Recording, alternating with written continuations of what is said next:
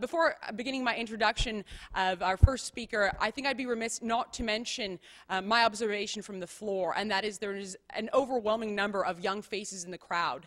And considering that this is a Sunday, this is your time off from studies or work, for you to come out here to hear us talk about freedom of speech and political correctness, to me is an indication that there is a zeitgeist among millennials, among young people right now. And I know we've got disciples of Piaget and Orwell and Huxley among the crowd.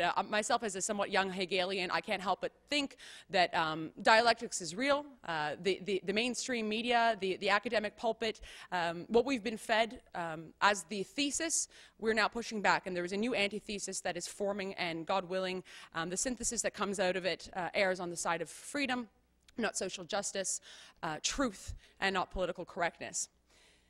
Our first distinguished guest is a man who introduced neuroplasticity to the world. The idea that our brains are not rigidly hardwired, as was once believed, but that they can change and indeed be rewired. Dr. Norman Doidge is a Canadian-born psychiatrist, psychoanalyst, and a world-famous professor on the faculties of both the University of Toronto and Columbia University in New York.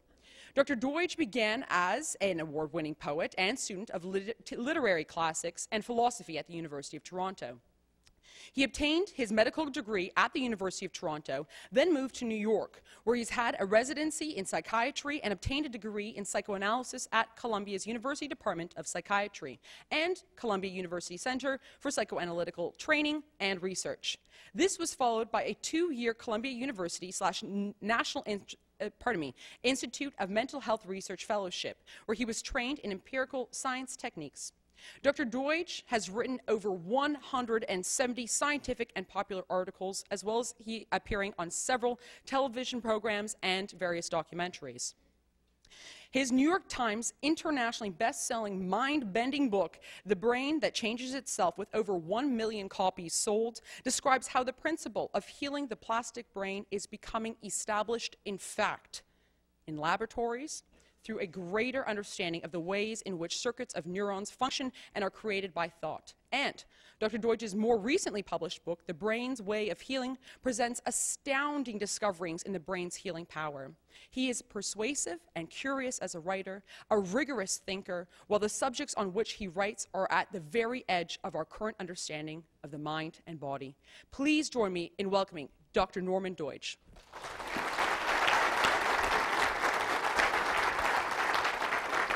Thank you very much. Can you all hear me? Thank you, Faith, and thank you, Joffrey, and thank all of you for coming to this talk, which shows a kind of civic mindedness and reaching beyond oneself. I'm going to approach this subject from a particular vantage point, which links up some things that I think are very important in classic political philosophy and what we know about psychology and the brain. So I'm going to call it the infallible state of mind. And this is George Eliot, perhaps the most philosophical of novelists in a way. And in Middlemarch, her masterpiece, or one of her masterpieces, there's this. And this is the epigraph in a way for my talk. Her anger said, as anger is apt to say, that God was with her, that all heaven must be on her side. So you can think about that as the talk goes on. The problem we face today is really a very simple one in an open society. People are different, and so we have disagreements about important matters. How do we sort through these disagreements and even perhaps benefit from the different points of view, but also avoid splitting apart into warring factions or violence in the process? These are the topics today that I'm going to discuss. First, are freedom of speech and political correctness mutually exclusive? Then I'm going to present the classical liberal argument for freedom of speech. It's not just because I want to speak that I ought to be allowed to speak. And why free speech, liberal democracy, and individual liberty are inseparable. Why you can't really have one without the other. I'm going to discuss why robust freedom of speech is the best protection that exists for minorities and for marginal groups, and how the practice of political correctness intentionally undermines freedom of speech and unintentionally undermines many of its own stated goals. And then finally, I'm going to weave into this my understanding of the infallible frame of mind that feels so confident in shutting down others. So, are freedom of speech and political correctness mutually exclusive? This is our world, and you'll notice that the free countries are in green, and the purple ones are authoritarian or totalitarian regimes, and the yellow ones are somewhat in the middle, partly free. And the first thing that strikes one is that most of the green is kind of to the west. And the exceptions to that, countries like Israel, India, Australia, even South Africa, have had some impact have been influenced to some extent, often in a major way, often as a colony, or dominated by the British. And many of these ideas about freedom of speech come from the British tradition. You'll also notice that these are huge land masses, and they seem almost equal. In the countries that are purple, there's very limited equality of rights for women, for gays, for various religious minorities. Those rights exist in the countries that are green. So it looks like it's kind of 50-50, freedom versus authoritarianism. But actually, if you look at this by population, only 9.9% of us live in democracies. That's kind of shocking. The rest of us live in highly flawed democracies with limited rights or hybrid regimes, and 34%, so 3.5 times, live in authoritarian regimes. So democracy is not in fantastic shape if you look at things in terms of population. And ideas like freedom of speech, if they're only really substantiated in 9.9% of people on the planet, arguably are an endangered species, or they at least can't be taken for granted. And that's one of the reasons I'm here today. But why discuss this in the West? In a way, we have more freedom of speech than ever before. With the internet, anyone can publish a blog, can set up their own media company, develop social media websites, and in some respects, the taste for freedom of expression is rising. And yet, that same electronic media has made it possible for everyone to monitor everyone, for your boss to monitor you, for your government to monitor you. And so, suddenly, the temptation of blocking expression is also something to be taken very seriously. Some recent examples of political correctness. So President Obama, responding to the rise of political correctness on campus, gave a speech in Iowa in September 2015. In a way, you might argue that he articulated in a colloquial way the basic liberal argument. By liberal, I mean the classical liberal argument for liberty and freedom of speech. The purpose of college is to create a space where a lot of ideas are present, he said, and collide. When I went to college, suddenly there were some folks who didn't think at all like me. And if I had an opinion about something, they'd look at me and they'd say, well, that's stupid. And then they'd describe how they saw the world. And they might have had a different sense of politics, or they might have a different view about poverty, or they might have a different perspective on race. And sometimes their views would be infuriating to me. But it was because there was this space where you could interact with people who didn't agree with you that I then started testing my own assumptions. And sometimes I realized, you know what? Maybe I've been too narrow-minded. Maybe I didn't take this into account. Maybe I should see this person's perspective. So that's what college, in part, is all about. And here's him going on just after that. I was just talking to a friend of mine about this. You know, I've heard some college campuses where they don't want to have a guest speaker who, is too conservative, or they don't want to read a book if it has language that is offensive to African Americans, or somehow sends a demeaning signal towards women. And, I got to tell you, I don't agree with that either. I don't agree that when you become students at colleges, have to be coddled and protected from different points of view. I think that you should be able to, you should invite anybody, anybody who comes to speak to you and you disagree with, you should have an argument with them.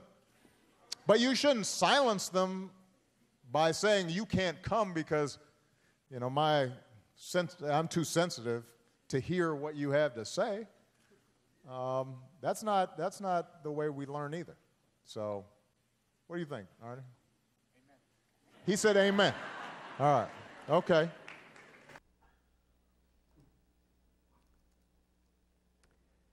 Now, the president used the words coddled and protected, and not listening to people because we are too sensitive to hear what you have to say. And coddling and overprotecting, it might seem, would produce non-resilient, passive people. But coddling can also cause people to become self-focused, entitled, and disrespectful of others. In other words, silencing others is not always a very pretty thing. So there was the Yale Halloween crisis. And some Yale students complained to the administration that it was offering very heavy-handed advice, telling them that they would be insensitive to wear costumes that symbolized cultural appropriation. At that point, Erica Christakis, who was a Yale lecturer and a specialist in childhood education, and who had with her husband been involved in supervising one of the residences at Yale, she wrote an email encouraging students to stand up for their own right to decide what to wear and not cede control to others to make moral decisions for them. And she said, if you object to others' costumes, speak up by all means. Now, a faction of students then demanded that the Christakises be fired. Now, one of the things that was happening is there were groups at Yale saying that they felt there was not enough respect for cultural diversity along lines of race and so on. But this was the event, the Erica Christakis email, that triggered things. After she wrote that email, her husband, Nicholas, tweeted President Obama saying the things I just showed you, saying, we shouldn't try to overprotect students. And then in this very widely viewed video, one young woman, and then I'm going to show you more, came up to Nicholas Christakis with about 100 other students at a protest to speak to him. And I use the word speak in quotation marks. While you watch this, try to analyze what's happening here. The exception is because other people have rights too, not just you. Walk away. Walk away. Inappropriately listening. It doesn't deserve to be listened to. An unsafe space here for all students. Stay quiet. For all Stillman students. You understand that? As your position as master, it is your job to create a place of comfort and home for the students that live in Stillman. You have not done that. By sending out that email, that goes against your position as master. Do you understand that? Then no, I don't agree with that. Then why the fuck did you accept the position? Because Who the fuck hired you? I have a different vision. You should step down. If that is what you think about being a master, you should step down. It is not about creating an intellectual space. It is not. Do you understand that? It's about creating a home here. You are not doing that. You're supposed to be our advocate. You should be at the event last night when you hear her Franco say that she doesn't know how to create a safe space for her freshmen in Stillman. How do you explain that? These freshmen come here, they think this is what Yale is? Do you hear that? They're going to leave. They're going to transfer because you are a poor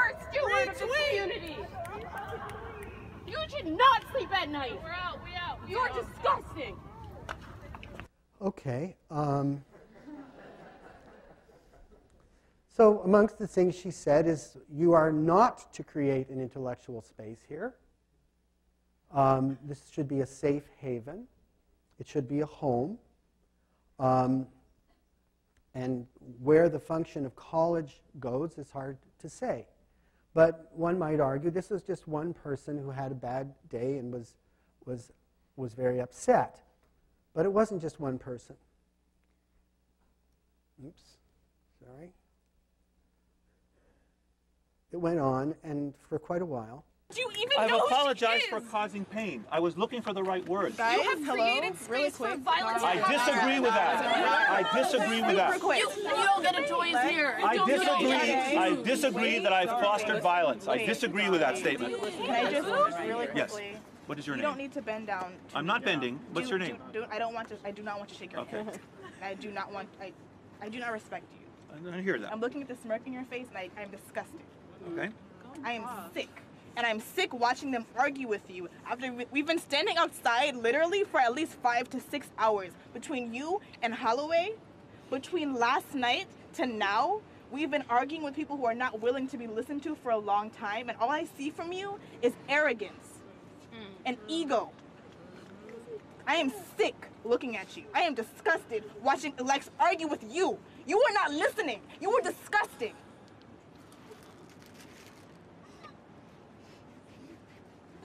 I don't think you understand that. And before I was not angry, per se. I was disappointed maybe. I thought maybe there was room for an apology. You've clearly told us that you do not plan to offer an apology for your words. You left the meeting last night to go home and then tweet, do not interrupt me, to tweet from your Twitter and then the Silliman's Twitter. You showed no remorse. You tried to let your wife leave that conversation without having answered for herself. That is disgusting. That is sick. And now, I wasn't angry before. I was not angry before, but now I am actually angry, sir. I really, do not interrupt me. I was not angry, and now I want your job to be taken from you. I don't want you to have this job. I am disgusted knowing that you work at Yale University, where I will get my degree, where I will look back and think I have to argue with you. The Halloween problem had to do with cultural appropriation. Some people would be dressing up as different groups. Cultural appropriation is about who can say what. In 2015, the University of Ottawa Student Federation canceled a free yoga class. It had been going on for about 8 years. It was taught at the Center for Students with Disabilities. It was free, again, I say that. And it was closed down because some students were uncomfortable with the cultural issues involved.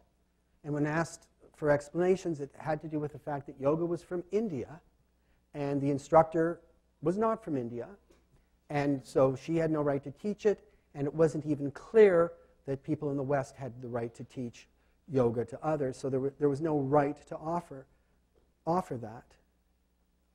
Let's talk about fiction. The PC issue about fiction is who can write what. It's argued that a person of one religion, race, or gender cannot create a fiction character who is another religion or race or gender. It's cultural appropriation. It's identity theft. But why, I would say, stop at writing? Why, following that reasoning, should anyone be permitted to read fiction, which involves recreating characters who are different from ourselves in our heads?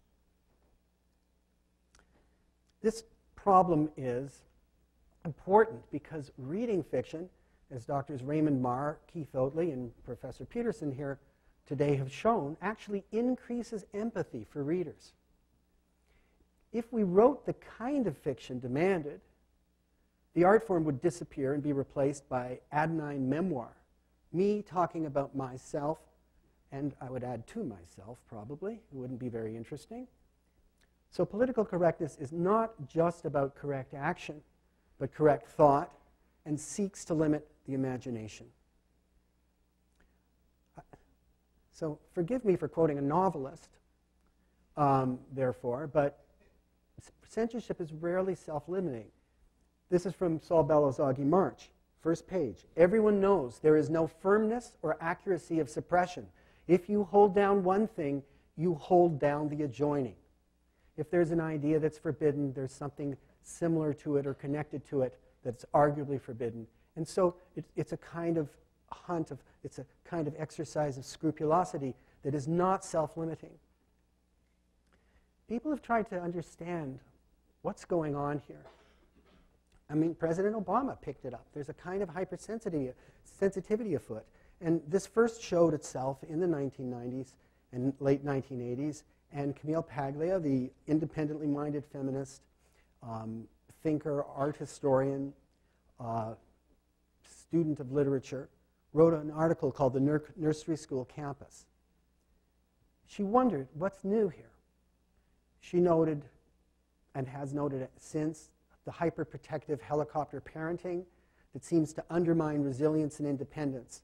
Overprotected people will turn to adults or the legal system to protect them, encouraging authorities to regulate and censor others around them, and perhaps encouraging them to, as we saw with the Halloween costumes, censor themselves. This is so different from the 60s where students were seeking freedom. There are new, smaller 1 to 2 children families which encourage a feeling in the child that the world of adults revolves around the child. Compare that to families 150 years ago, or families in Quebec, 70 years ago, where you have 5 to 10 children, and you're raised by your siblings. They don't buy that bullshit. They don't think you're so special. Okay, then there are the denatured urban upbringings. People with limited experience in nature, farming, rural life, where self-reliance is a key virtue, think that most of life's upbringings stem not from nature, but societal ills, human decisions about how to distribute goods, awards, and status. And how about the zero-tolerance policies in schools? They encourage immoderation, and they encourage ignoring context of difficulties that they're assessing. Political correctness as a term evolved out of the Russian Revolution. It comes from Russian. It was used by the Leninist left to describe keeping to the party line or the spirit of the party, partynost. And Lenin himself wrote a number of articles about the importance of holding correct political views.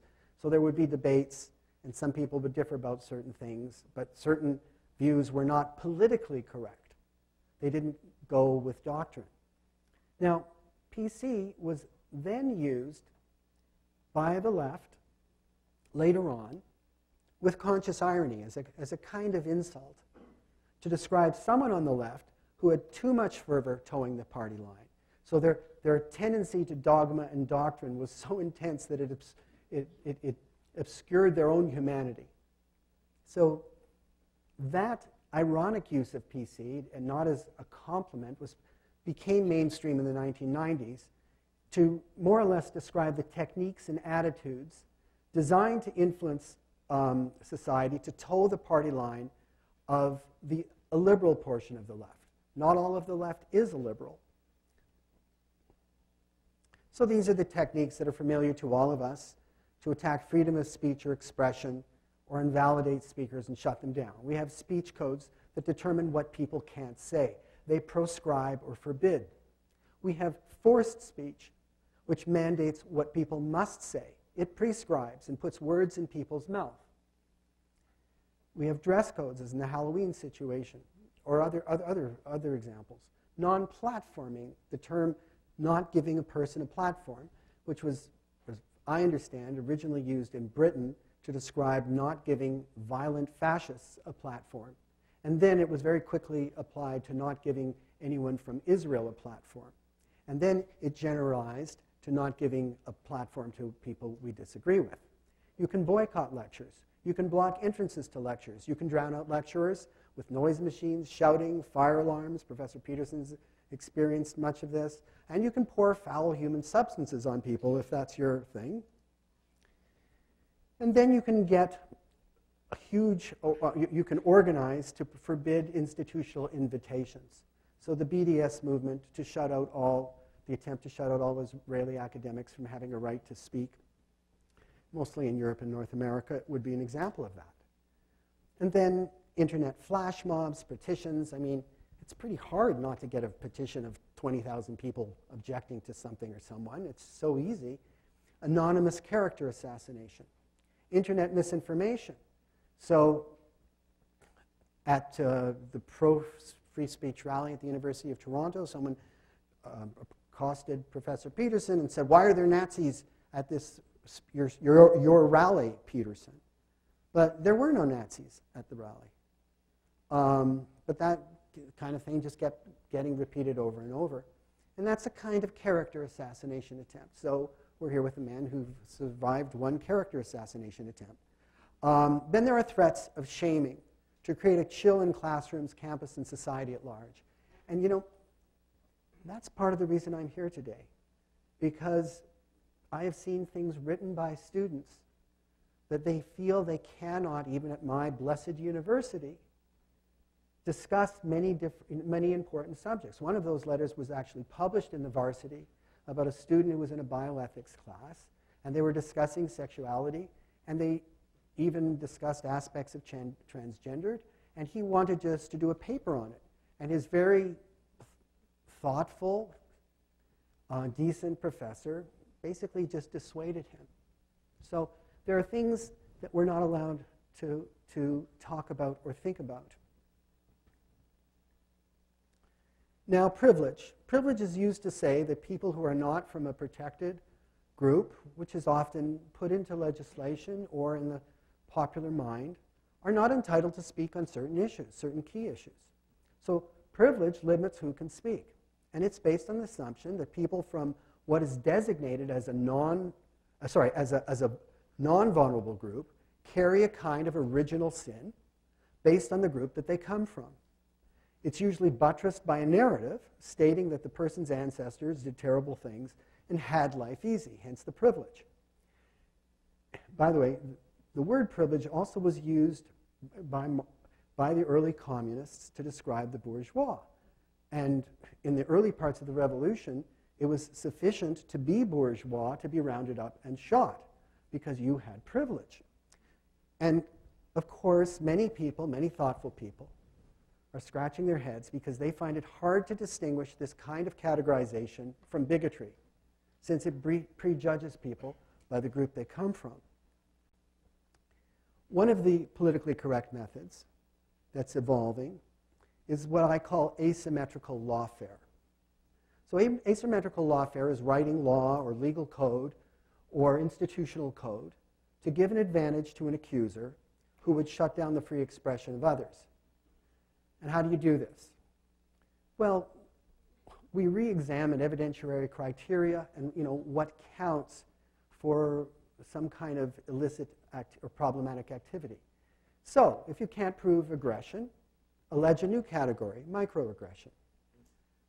This involves defining hate speech, discrimination, and harassment down. In other words, lowering the threshold of each of these.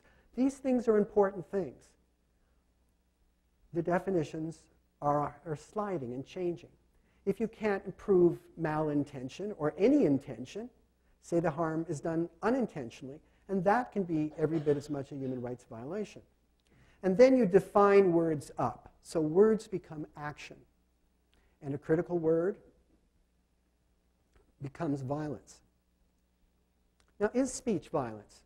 Is speech action? Well, at times speech is action. The philosopher J.L. Austin, in How to Do Things with Words, pointed out that language can have what he called a performative aspect. So when a bride or groom says, "I do," or a general says, "attack," the speaker is doing something with words that has a legal consequence. But does the fact that some words can be given a legal context sometimes mean that all words we disagree with should be seen as violent actions? That is the question. Now, these are PC values. Inclusiveness, tolerance, anti-prejudice, diversity, openness to difference, kindness and compassion, living together, non-judgmentalism, transparency. And increasingly, one hears people talking the language of seeking a therapeutic culture where we create a world where everyone feels good and their feelings are valued and respected. That is the PC understanding of a therapeutic culture. Now, if you look at these, I think it's pretty clear that many Canadians support these values.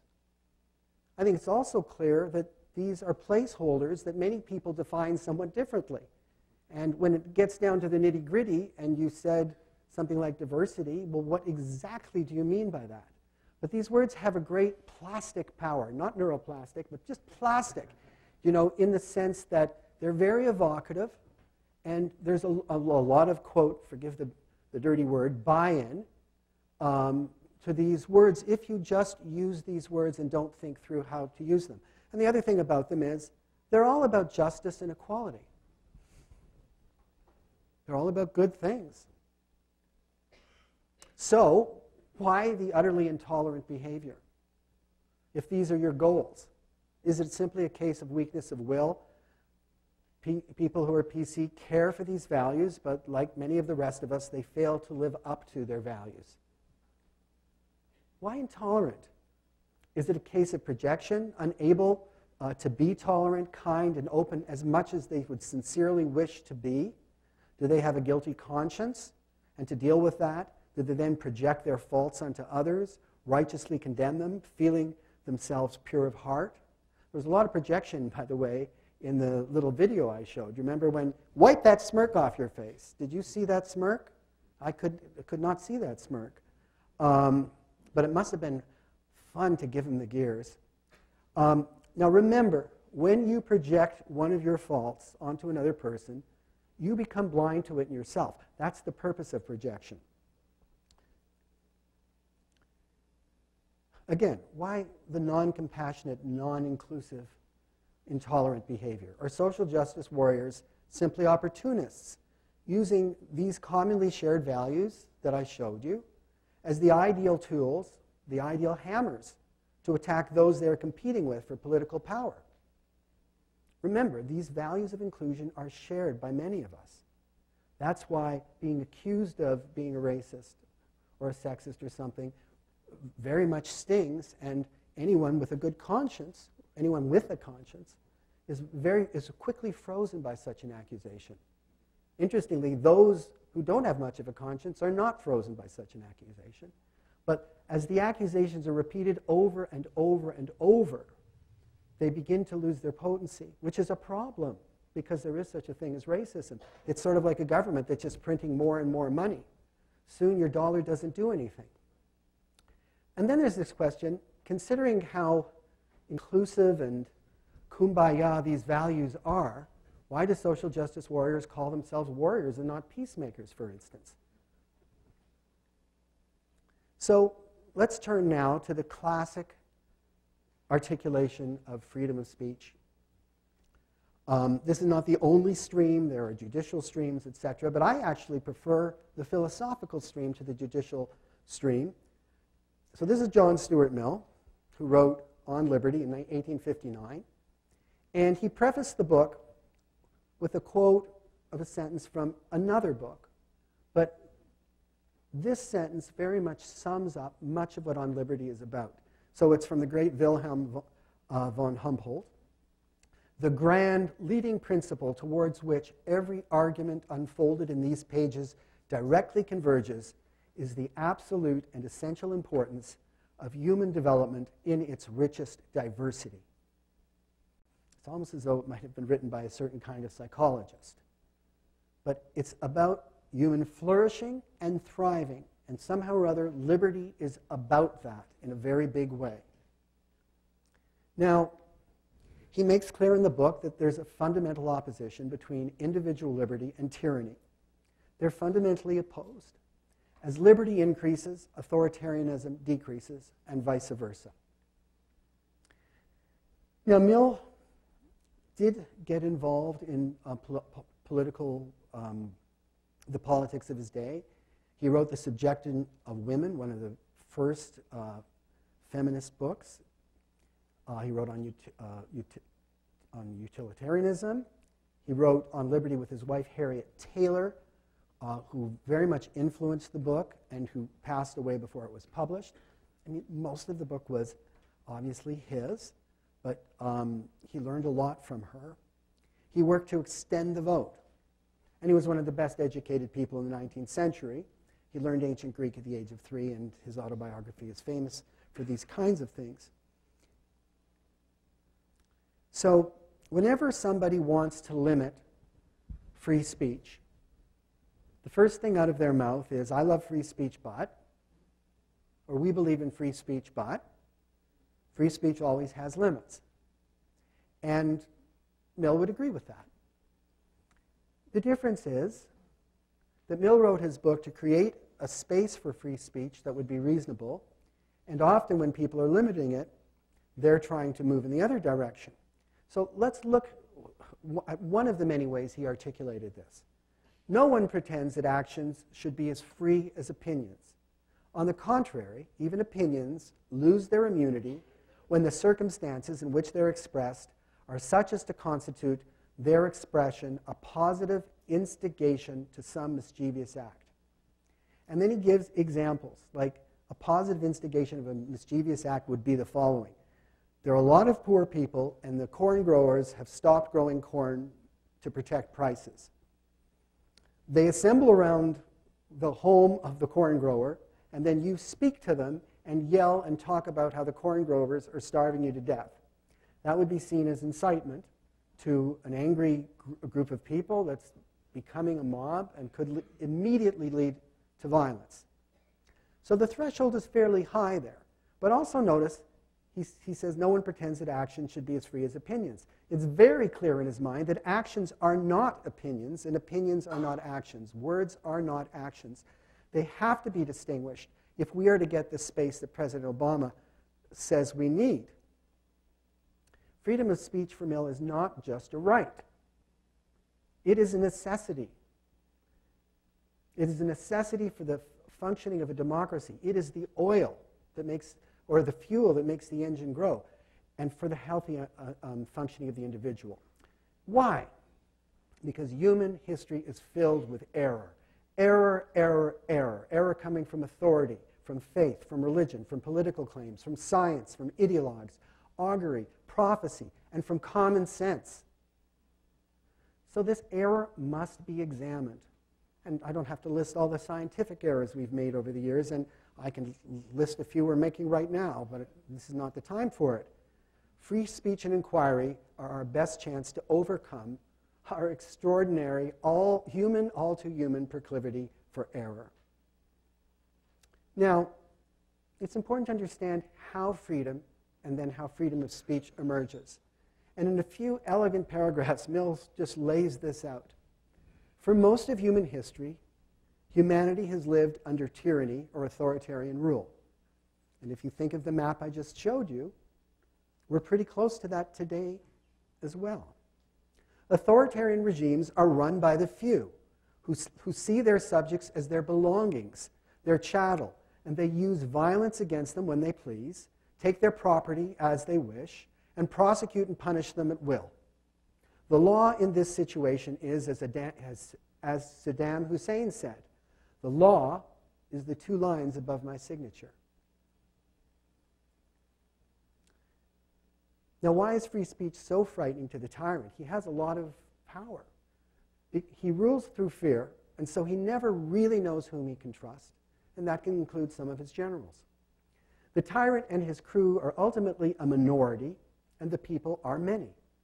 And so it's important for the tyrant that the people are not allowed to publicly share the extent to which they suffer under his rule, because then they might organize against him, the tyrant, the emperor, the dictator, and the odds are in their favor.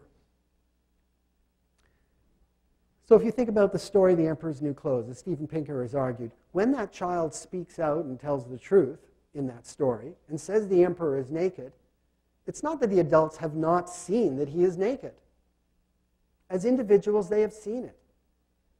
But when the little boy speaks up in the crowd, now everyone knows that everyone knows. So emperors and tyrants create an atmosphere of fear to silence people and stop them from talking about things that really everybody knows. Now, when the first democracies developed, something happened to the relationship between the people and their rulers. It was reversed. The people no longer worked for or were owned by the government, but the government worked for we the people. These are John Locke's ideas, very liberating ideas. Power is now with the people, a large group, and they only lend it via elections to some few of their number to rule them temporarily. And because the people choose their rulers in elections, they came to see themselves as both free and self-governing. And self-governing people, being a large group, require free speech to deliberate about their actions, the laws, the war, peace, who will represent them, and so on. And free speech, therefore, involves challenging ideas about what we should do as a community.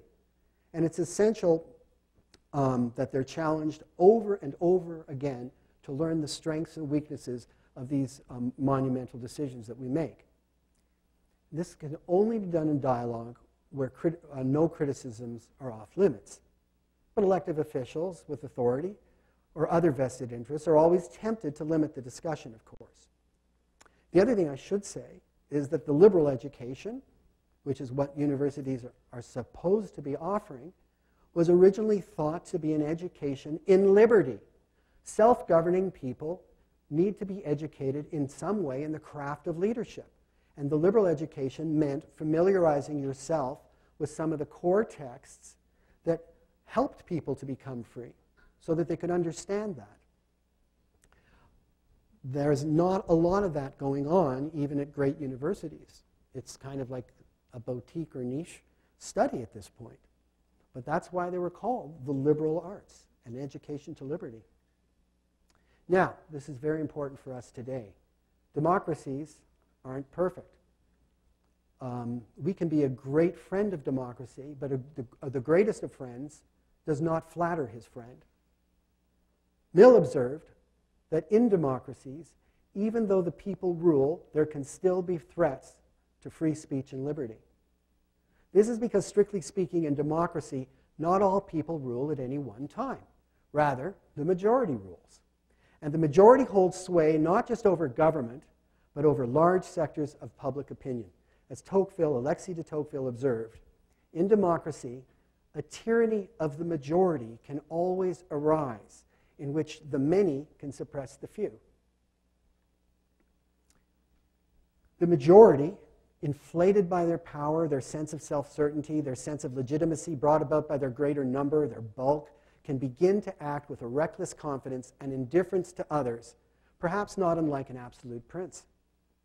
So following Tocqueville, Mill paid much attention to the fact that custom and public opinion and common ideas can also tyrannize over people.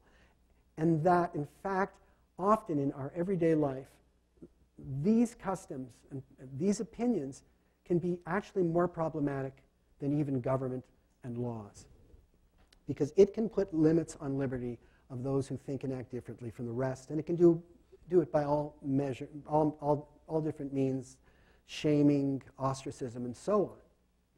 So that you can ruin a life with these things. So why do I say that freedom of speech is especially, it's essential for all of us. We can't function without it in a democracy. But why is it especially important for people who are from minorities and marginalized groups, people who carry minority opinions? I'm sure many of you carry minority opinions in some areas. It's this. One person can't outvote 100. A minority can never outvote a majority. But one person or a minority with a superior argument can publish, write, and speak to 100 or 1,000 or 10,000 or 1 million people, and that gives them a chance. That's why it's folly for members of smaller groups to undermine freedom of speech. Absolute folly. Now, what about the psychology of the person who's doing the undermining? Here Mill introduces a theme. To deny others for speech is to presume oneself infallible. A person may say, I'm denying you speech because you make me feel, because what you do will lead to violence. But they're presuming it will lead to violence. They have to show it or prove it. So here's what Mill says. The opinion which is attempted to suppress by authority may possibly be true. Those who desire to suppress it, of course, deny its truth. But they are not infallible. They have no authority to decide the question for all mankind and exclude every other person from the means of judging. Now, I submit to you that is a very democratic sentiment. It's respectful of other people. He goes on about those who silence others. To refuse a hearing to an opinion because they are sure that it is false is to assume that their certainty is the same thing as absolute certainty. All silencing of discussion is an assumption of infallibility. You know, I find it so interesting that as the forced speech debate has developed, that in the public domain there have been so few lawyers speaking up for free speech. I can tell you that 25 years ago it would not have been the case. It's also interesting that, you know, our finest text, our most comprehensive text, I would say, on liberty, is written not by a lawyer, someone who loves order and seeks rules for ordering things, but by a philosopher, a man who knows that it is often hard to know things for certain, and who, like Socrates, who influenced this book, sometimes sees that his greatest asset is knowing that he doesn't know. This is the wisdom of acknowledging our ignorance when we have it, and such wisdom has the effect of moderating us by creating intellectual humility, which can actually help people get along. Again, and this is really, really important, you don't know your side if you don't know their side. Quote, Mill, "He who knows only his own side of the case knows little of that. His reasons may be good, and no one may have been able to refute them, but if he is equally unable to refute the reasons on the opposite side, if he does not so much as know what they are, he has no grounds for preferring either opinion." Tell that to your favorite know-it-all. This may be one of the 2 or 3 most important points I'm going to make today. If government wants to take away the speech of someone you dislike or force people to say things and you agree with it, it's worse to go along when you agree with it. Mill, "Let us suppose, therefore, that the government is entirely at one with the people and never thinks of exerting any power of coercion unless in agreement with what it conceives to be their voice. But I deny the right of the people to exercise such coercion, either by themselves or by their government. The power itself is illegitimate. The best government has no more title to it than the worst. It is as noxious or more noxious when exerted in accordance with public opinion than when in opposition to it." And I think it's more noxious. So this is why you shouldn't agree to be forced to do what you believe in. It's even more noxious to give government power when it's doing so is in accord with public opinion or yours, because the coercion is sweetened, and that way it can develop without opposition. In this short-sighted way, we enfeeble our chief protection against tyranny, liberty. Now I want to switch to a different ground, and I'm going to talk about 3 different approaches to the infallible mind. The divided brain, so it's a bit of a neuroscientific take, some things on psychological development, and then something called the inability to mentalize, which is a series of clinical observations. So this is our brain, and it's divided for a reason. A lot of people know it's divided, but don't think about the reason. Our spleen doesn't seem to be divided. Not every organ, our stomach is not divided in this way. Not every organ appears to be symmetrical and divided. And the divided brain isn't about language being on one side and creativity on the other. That was a simplification that came out of the 60s. There's little bits of truth to it, but it's far too simplified. But there are actually some very, very significant differences between the 2 sides of the brain. And the person who put this together is Dr. Ian McGilchrist. He's a psychiatrist. He's an outstanding intellect. I mean, he was a great student of literature as well. And this is his book, The Master and His Emissary.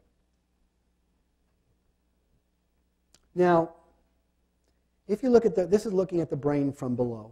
So you don't usually do that, I understand, but if you were underneath a brain and you looked at it very carefully, in fact, you would find that it's broader at the right on the front and broader on the back at the left. So, it's only very grossly that it looks like the two hemispheres are identical.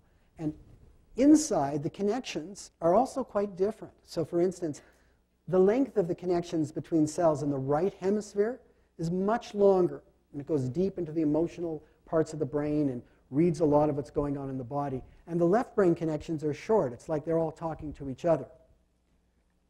Now, one of the ways to get at the very broad difference between the left hemisphere and the right, sometimes called the left brain and the right, is imagine a bird pecking for seeds among these stones and grit. So to eat, it's got to focus very narrowly on the little seed and pick it out against the background grit. Narrow focus. But it also has to keep a wide focus and keep on the lookout for new dangers or opportunities that might come on the scene, like predators, potential mates, or other food sources. So this is more like reality. One of those birds is pecking, but it's also aware that there's another comrade bird nearby. How does it do that? The narrow focus and the wide focus are actually handled by different hemispheres of the brain. Now, this is something very neat about a bird's brain. It's wired so that, let's say, the right eye is completely processed by the left hemisphere. So human beings aren't quite like that. So everything that comes in the window of the right eye is processed in the left hemisphere. So the left hemisphere does all of that narrow focus work to identify the little bits of seed. You're going to have to trust me. This is going to be relevant to political correctness.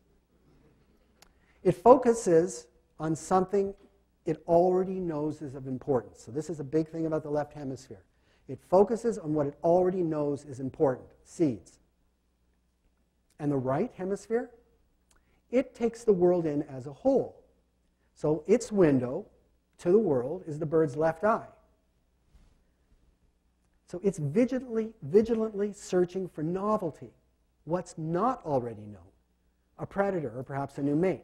It's looking for something new that might be of importance, but who knows what that would be. So the right hemisphere's attention is open-minded and broad-minded because it doesn't quite know what it's looking for. And these things are going on at the same time through different eyes and different hemispheres. It's not just switching back and forth. Okay, that's a bird.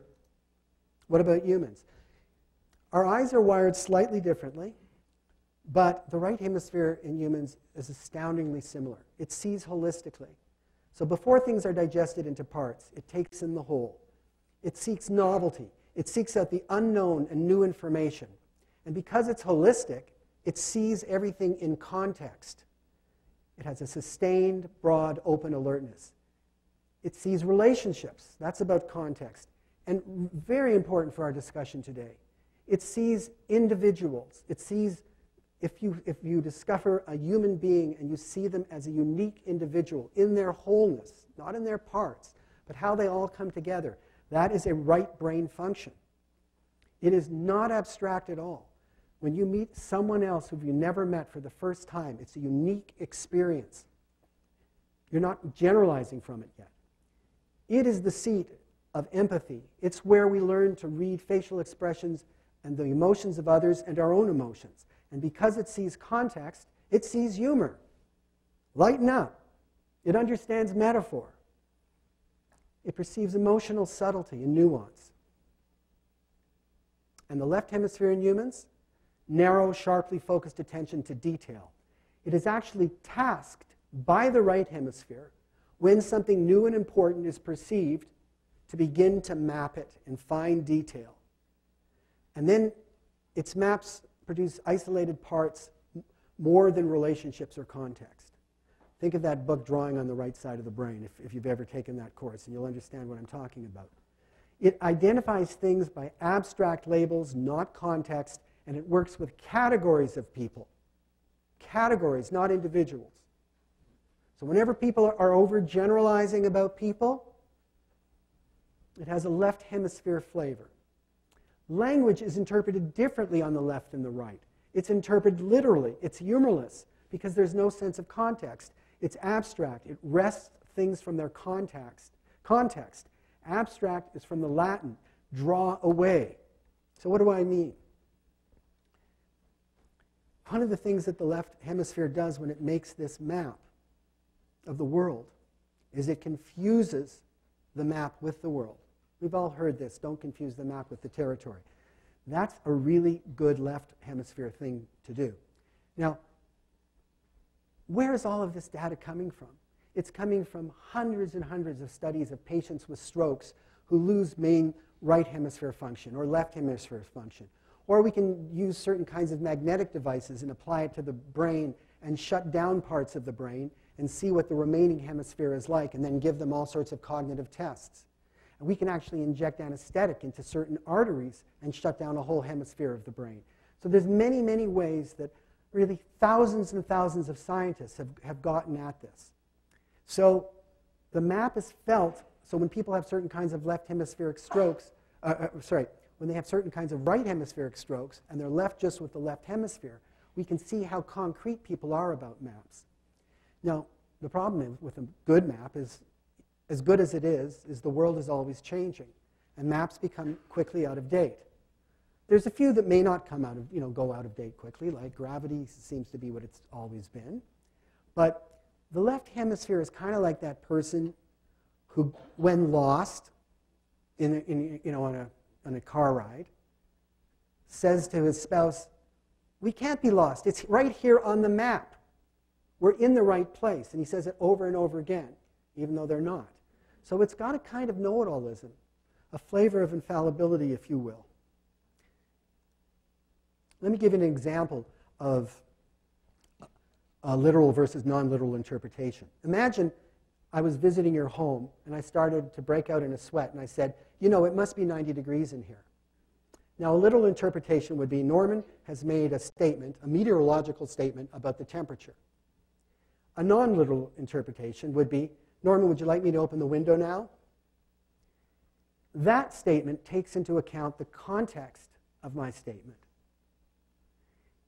Its relationship to me, the speaker, and to the overall environment.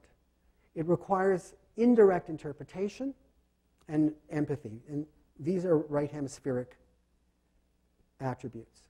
So here they are, the difference. On the left, isolated, no context, no relationship, sees categories, abstraction, generalization, tends to infallibility, rigid, maps are the reality. And I would suggest to you, when there's bigotry, it's coming out of this kind of move, plus many other things, ideology, emotion, etc. But from a cognitive point, this is part of it. And the right is holistic. It sees individuals. It wants new information. Okay. Now I'm going to link some of that up, loosely, with some things about developmental psychology that are relevant for political correctness. I'll tie it together. This is Jean Piaget, probably the greatest developmental psychologist who ever lived. And one of the things he tried to do was describe normal cognitive development. And he got a lot of it right. A lot of it holds up very well, even cross-culturally. There are some things, and I'm into the plastic brain, as you know, that can happen slightly differently in other places. But he made very, very broad observations after years and years of very fine detailed work. So here's some things he found out. There's an early cognitive stage from 2 to 7 where children don't understand logic, and they have a lot of magical thinking. They have a limited sense that they have a mind that is perceiving the world from a particular point of view. In fact, some of them probably don't have any sense of that. And I'll go into that. And then there's this thing called centrism. They can only focus on one aspect of a situation at a time. And this is related to egocentrism, which is a kind of where do I fit in the world sort of concept. It's not just about selfishness. During this stage, their communication and thoughts are generally about themselves. Somewhat limited ability to see situations from another's point of view. They tend to assume that others see the world as they do. And some people can remain egocentric all their lives. And many, if not all of us, can, under great emotional pressure or physical illness, regress and show signs of egocentrism that we normally don't. Now, why are children egocentric? Well, there's a number of reasons for this. But one very simple reason that's hard to get out of your head once you get it in your head is this. Children at this age are quite cognitively focused on the external physical world, which can be observed, and what they can observe of the social world. But our internal mental states are not directly observable, period. So the young child rarely has a concept of mental states or the mind. This means there's a kind of mind blindness, limited awareness that other people have minds, and more importantly, there is a limited awareness that they themselves have an invisible mind that is interpreting reality. And each of you, try to remember that moment in your life, if you can, when you realized, actually, this is me processing all of this. I remember I was at nursery school, and I was looking, no divinity spoke to me at the time that I'm aware of. I was looking at some sticks. And I was just ripe, and I realized I'm looking at those sticks, and other people aren't seeing those sticks. And somehow or other, it's self-consciousness, self-awareness, and the awareness that I had a mind, and that therefore other people had minds, crystallized at that moment for me. And each of you probably had that experience. Do any of you remember that?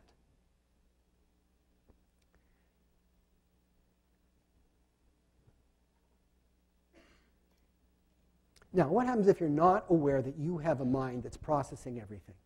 Your subjective experience of events seems like the only reality. You are not aware that your experience is just your take on events, that it might be a misinterpretation, a false belief, or a product of your experience. Interpretations are often centered on the self. Think of the child whose parents are getting divorced who thinks, it's my fault, it must be my fault. That's egocentrism. Now, we gradually grow out of it. The next stage, from 7 to 11, shows the beginning of new brain maturation. The child begins to use inductive logic, becomes aware of the existence of other minds. And this can often happen when they realize that you can fool people, that people can have false beliefs. And so Piaget did experiments on this. But for there to be a false belief means that there's got to be an internal mental process in the person who has the false belief that can be misled or mistaken, is somehow different, is processing events. And then development proceeds and abstract reasoning kicks in. Children can think logically. In language, they don't take everything literally. And children always love stories. But at this point in time, they can begin to analyze the literature and get much more deeply into the minds of the characters. So they're mentalizing, the ability to appreciate that one has a mind that interprets reality and that other people have such a mind. When you mentalize well, you don't even know you're doing it. It's automatic. It's unconscious. We realize, too, that we make inferences about reality all the time and are prone to error. We realize that the mental states of other people change rapidly, and the only sensible way to know what they are feeling is to inquire or to take a curious stance. If Socrates was the smartest man in ancient Greece, why did he spend all of his time talking to other people who were arguably his inferiors much of the time? It's because there's something motoric about thinking and learning, and that's why dialogue is a very important thing. So you can say, you know, I'd be pretty good in a totalitarian regime. I'm very independently minded. I would just keep my mouth shut, and if there was no freedom of speech, I'd never express myself. And that might work. And also, you might get very, very sick. You might get sick because it might be that if thinking is so important to you, then expressing it and interacting with people about it might just be the thing you need, the way, you know, some of us need to breathe air. So when we mentalize well, we can focus on others. We can form stable relationships. This is all the opposite of the infallible frame of mind. Now, I want to talk about the absence of mentalization in adults, not in kids. There are many situations where we lose awareness that we have a mind interpreting reality. As I said, high states of stress and emotion. And some people never develop the ability to mentalize in the first place. And some have mental illnesses that make it hard to mentalize or to think or imagine. If you're trapped in a very intense delusion, you are probably not mentalizing. One of the things we've learned a lot about mentalizing and its absence by studying the autistic spectrum. And for a number of autistic children, it's very, very difficult. You could be very high on the spectrum and have difficulty reading emotions and mentalizing other minds. In fact, the term mind blindness came out of the literature on autism. And children with autism are teased mercilessly. As you know, it's awful. And imagine what it's like for them not being able to understand other minds when kids are teasing them when they miss things. And then they will also misinterpret teasing or things that were very gentle remarks not meant to tease a child if you can't mentalize. So it's a terrible trap.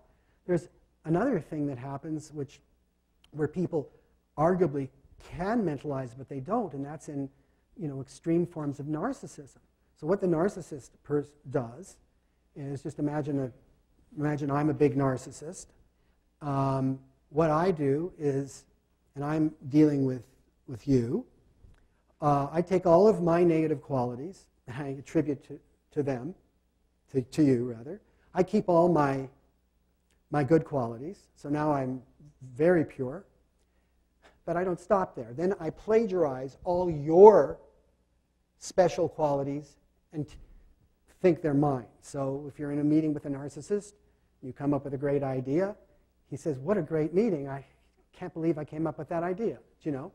So imagine you're in a knowledge culture or in a situation where knowledge is important or in an ethnic group where knowledge is important, and you can get a lot of narcissistic know-it-allism going on, right?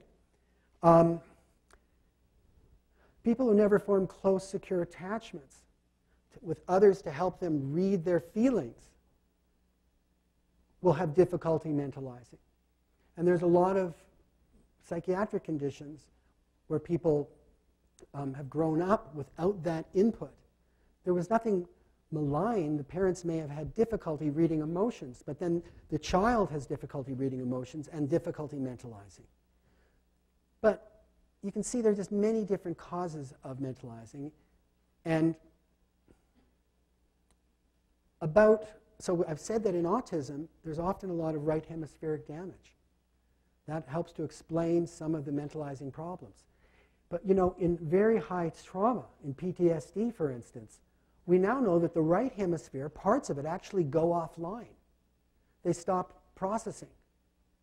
And remember, that's the hemisphere that helps you pay attention to novelty. So you're stuck in a trauma, you're reliving it over and over again. You're in a new situation, but you can't even notice the new situation. And a lot of your feelings and your cognition is cut down, and you can't even read emotion properly. We need to be able to read emotion to read minds. When we can't mentalize, our mental reality becomes the outer reality. They're equivalent, they're isomorphic. Our internal world has all the power of the external world, and all our thoughts feel real and as vivid as intense sensory experience. We can be terrified by our own mental experience, therefore. It's so vivid, and we lack the normal ways of reassuring ourselves, such as saying, "I'm just imagining this," or "it might not happen." That doesn't happen. It's all real. So our negative thoughts about ourselves and others feel totally unalterable. They're set in concrete. And remember, you don't have to be mentally ill to experience this kind of thing. Any of us can slip into non-mentalizing in extreme situations. And we become mind blind. How does that play out, though? We become intolerant of alternative perspectives. We are humorless. We are predisposed to massive generalizations and speak in absolute terms. Men are always, women are always. We understand language literally and often misunderstand nuance. And so we tend to misinterpret others. This is important because we can't read them. We see them as malevolent, and we start blaming and fault-finding, and we get angry. There's rigidity and external focus when you don't have an internal life. We're prone to all-or-nothing thinking. Our thought processes rigidify. We stick to the first explanation that occurs to us. Think about all the arguments you know, where someone makes a silly first explanation and then they dig into it. So there's a tendency to rigid quasi-infallibility and little awareness of how our behavior is impacting others. We're not mentalizing. This is really important now. Unable to perceive our internal states as internal, we focus on externals, such as school, government, the job, the neighbor, and what others say. And this causes a great problem for us. We become thin-skinned because when we're over-focused on externals and what others say, and we're unable to step back and reflect, our self-esteem regulation becomes a prisoner of what others think. When we don't mentalize, we become hyper-responsive to even the most benign criticism. We are trapped in what we perceive as their point of view about us, and critical words or disagreement can feel like violence because we're so sensitive, and that's why people say, "You're invalidating my existence." So to summarize this psychological brain material, 4 things contribute to moving towards a state where we don't learn or recognize our other points of view and tend toward the infallible frame of mind. Regression to earlier states of functioning under pressure, a reliance on left brain categorization, generalization, taking things out of context. And I can tell you, I could teach a person to become left-brained. I could take any number of ideologies and train them to become left-brained and turn off their right brain functioning. Then we can have mind blindness for a variety of causes. And as a reminder, George Eliot showed anger makes us feel divine justice is on our side. So all the wisdom of the gods is with us when we are angry. Now, this is the final section of my talk. And these are ancient insights into justice and anger. As we've said, political correctness is focused on justice and compassion. And the ancient philosophers, Plato, Aristotle, Socrates, Xenophon, Seneca, and so on, thought a lot about justice. But they didn't often speak about justice in and of itself. They saw it as one of 4 cardinal virtues. And the word for virtue in Greek is arete, and that means excellence. So it's something you cultivate. It's an excellence you cultivate.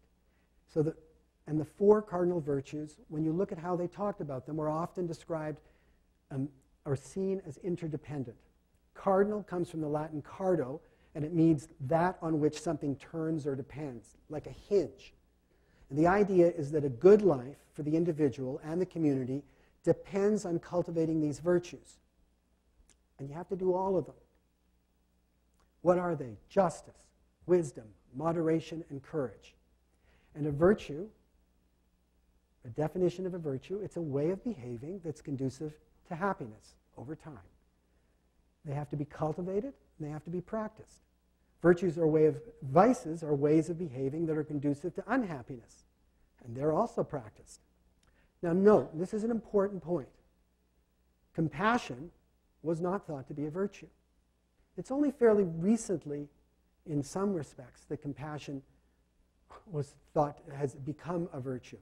For the ancients, compassion was a feeling, something available immediately, almost to anyone, to a child. Thus, it wasn't something that was cultivated. It was part of the raw material of being a human being. I'm aware that there are Eastern practices, there are compassion meditations. In the East, compassion was something that was treated like a virtue. So here's justice. Justice is a good thing, so it's understood as a virtue. So it would seem the more justice we have, the better, the more the merrier. And this indeed is the assumption of most social justice activism. How can you have too much of a good thing? The ancients were interested in balance. And they saw that the virtues do not stand each alone. And in fact, by themselves, they can actually and sometimes even be problematic. They observed that the practice of justice, for instance, without wisdom or moderation, often led to terrible consequences, even in the democracies. It's a painful truth. History's greatest crimes have been committed in the name of justice. In the name of justice, the Spanish Inquisition. In the name of justice, taking this man, an Anabaptist, and burning him alive for heresy. In the name of rights, our treasured human rights. In the name of the rights of man, the French Revolution's reign of terror. And this, ISIS. It's all about justice, according to them. So for the Greeks, justice by itself could spin out of control, and moderation was needed. This is a picture of Delphi, where our ancient writings tell us nothing in excess was inscribed. So moderation is needed for justice because justice is so closely related in practice to the wish to punish. It can be harsh, it can be vengeful. Even those of us nice people who restrain ourselves from unjust acts often feel a strong resentment towards lawbreakers and wish to get even. We say, he got away with it. Kind of implying we would have liked to have done it, but we held back. The wish to punish is the wish to hurt. And Socrates points this out in several dialogues very effectively. So justice must be tempered.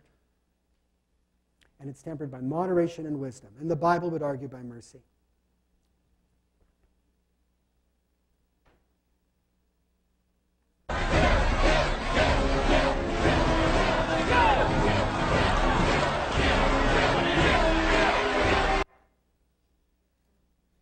This is a side of it. Justice can become suddenly harsh in groups. And Freud pointed out that people in groups can readily regress and express terrible hostility. One of the things he said in group psychology and the analysis of the ego was in groups, people delegate their conscience to their chosen leader of the time. And if the leader sanctions aggression, suddenly civilized people can rapidly become unbounded by conscience, and you can see the extraordinary aggression that can be lurking. Think of anti-Semitism in the Middle Ages. It wasn't just the sinners who sanctioned setting Jewish homes, synagogues, and people on fire, but the saints. And once a saint says kill, there's little stopping the crowd from becoming cruel, because in a way their conscience is permitting it.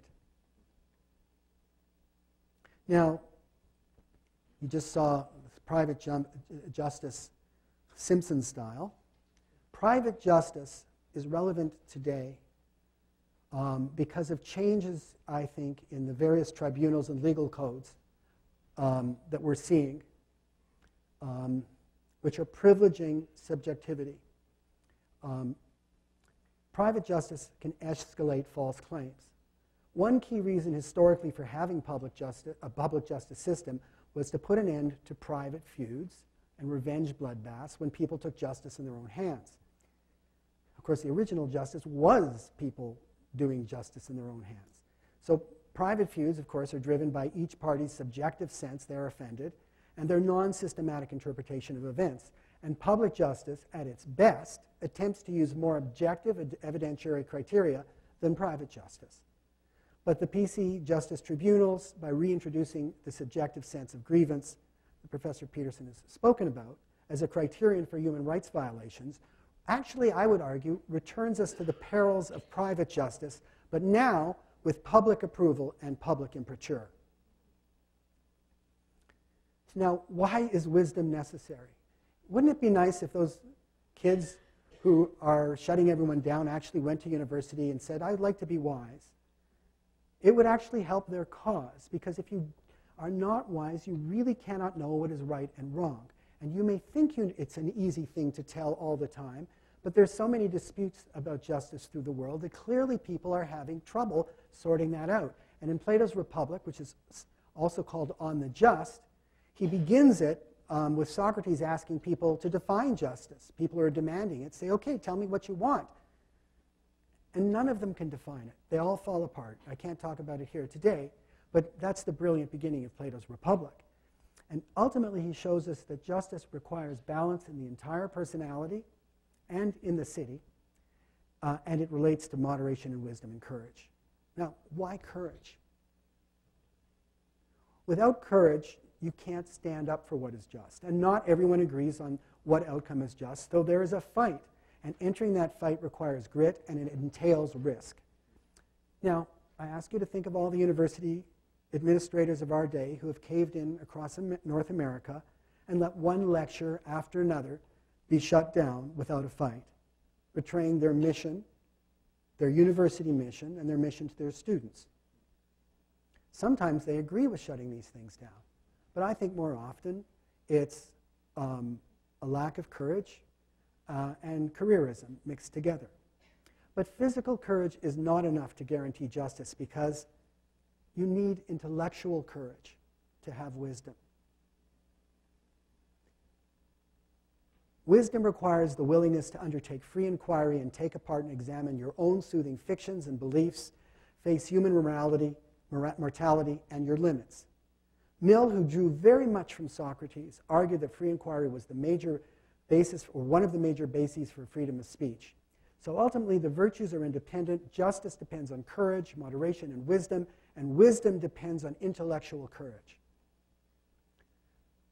For the ancients, politics is not the only way, and at times not even the best way to improve the world. The cultivation of your own virtue can have a great impact on others. What community would not be better off with people who cultivate wisdom, moderation, courage, and justice? So I'm moving to a summation now. These are our PC paradoxes. These are our goals on the left, and these are our methods on the right. Inclusiveness, a goal. Method, ostracism, firing opponents, demanding resignations. A goal, tolerance and diversity. Method, intolerance of diversity of opinion, as Obama noted. Openness. Method, closed to aspects of traditional society and religion and many other things. Kindness and compassion. Yet they demand punishment of opponents, even for unintentional discrimination, firing people, internet shaming, slander, and character assassination. Living together. Unfortunately, now on U.S. college campuses, there are a number of student groups who want to segregate themselves by ethnic group. Being non-judgmental and non-prejudiced, yet using the idea of privilege to condemn whole groups as guilty of an original sin by their birth. Whole groups called bigoted, sexist, violent, and judgmental of themselves, by the way, very judgmental of themselves, not just others. Finally, transparency, and yet the endorsement of anonymous complaints. History shows the higher, the more utopian the goal, the easier it becomes to justify barbarous ends to get there. The more unrealistic the goal, the more likely the failure, the greater the impatience, and the greater the need for scapegoats. The greatest evils in human history, in terms of innocents murdered, Mao's Cultural Revolution, the Soviet murder of its citizens, the Holocaust, were all done in the name of justice.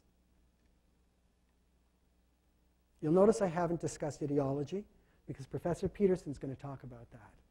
And there are many, many deep strands to enrich this discussion when looking at the narratives and what people are trying to do. But just in terms of the infallibility question, ideologies are belief systems based on myth, disguised as science or philosophy that overly simplify our complex world around one or two or several ideas. And because they fail to account for its complexity, they tend to become doctrinaire and posed as infallible when challenged. There is even an ideology-seeking temperament.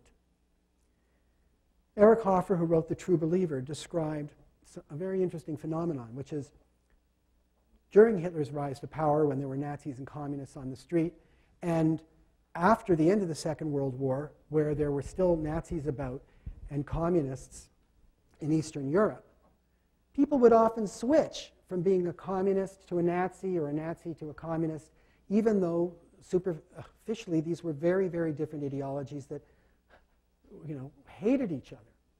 And one of the things that Hoffer was able to point out when he analyzed these people is they were fanatics.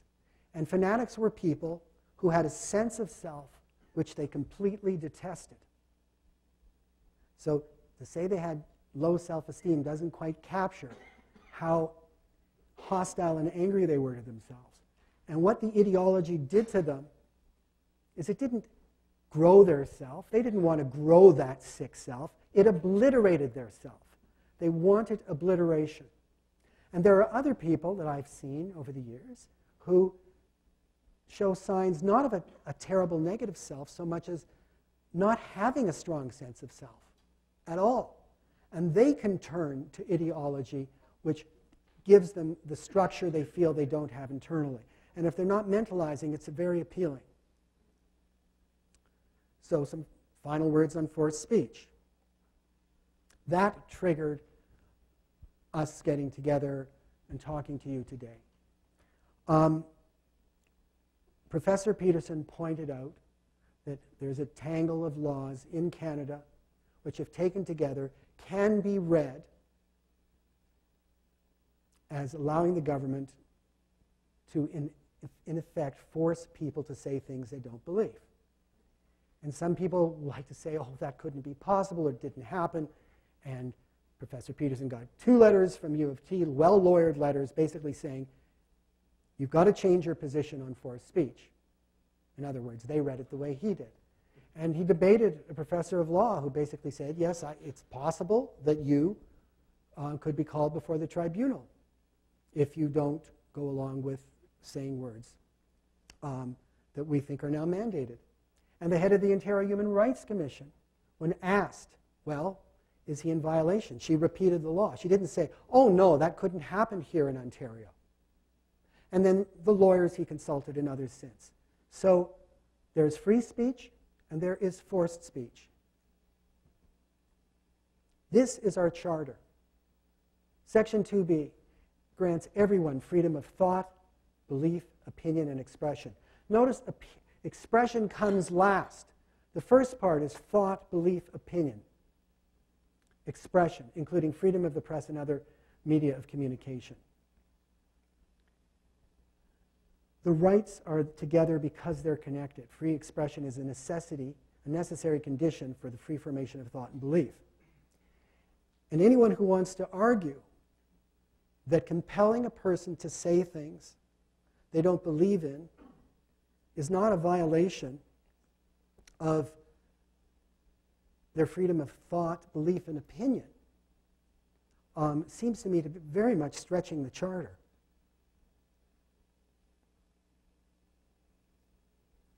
It's a case of government and the proponents of forced speech not trusting sufficiently in the goodness of most Canadians and the fact that they have diverse opinions and that we can benefit, as President Obama said, when opinions collide. It is a lapse into the infallible state of mind. But isn't it just a matter of etiquette? Isn't it good manners? Well, it might be if government didn't bring force into it. When's the last time you were forced to have good manners? Government can command many things by force, but they cannot command respect, even for others, with force. And respect is, I suggest, and I suspect, precisely what the people involved in this controversy really yearn for. So I think it's actually quite amazing that those who drafted this legislation have not summoned the creativity to find a solution to this problem that does not trample on other rights. But if you don't believe or don't agree with anything I've said so far, then I would say this. Always think of the next government. Breaking the taboo, endorsing forced speech, creating a taste or tolerance for it, habituating people to it as a legitimate tool of power, is handing your opponents a new tool, a shiny new tool. And governments change. And you will have taught your opponents that one can use force and get away with it. And especially if you represent a minority or marginal group, and I bet you that many of us, depending on how you dissect things out, can be seen as part of a minority or marginal group. It is far better to persuade people than force them. If you force the changes, they'll only stay in place as long as you or your side holds government. But if you persuade people, they will be on your side even when government changes. Forced speech is a robotic solution to a problem that is best solved with two-way empathy and understanding.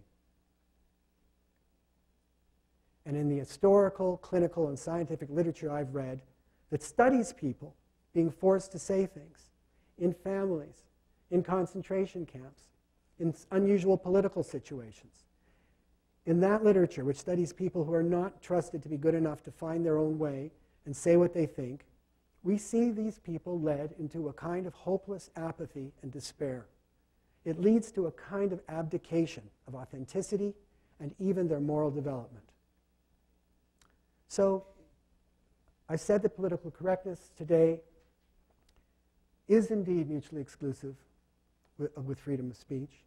There's a tragic irony that the PC attack on free speech is that the tragic irony of the attack on free speech is that free speech is one of the most durable protections minorities and marginalized groups have ever had. And the shutdown and invalidation techniques undermine the very ideals they purport to defend and are based on the proponents claiming an infallible state of mind about what is compassionate, good, safe, and effective. In this kind of solution, nobody wins. Political, moral, and scientific progress, as well as our individual health, require a community that has a place for verbal argument. That's not violence. It's the sublimation of our differences into a verbal form far less vicious than true violence. So the very individuality that PC proponents treasure derives from liberty, which itself must be protected from two equally powerful human tendencies, that of authoritarianism and human know-it-allism. And I conclude my last slide with Mill's wisdom and his principles, that mankind are not infallible, that their truths, for the most part, are only half-truths, that unity of opinion, unless resulting from the fullest and freest comparison of opposite opinions, is not desirable, and diversity is not an evil, but a good, until mankind are much more capable than at present of recognizing all sides of the truth, are principles applicable to men's modes of action, not less than their opinions. Thank you.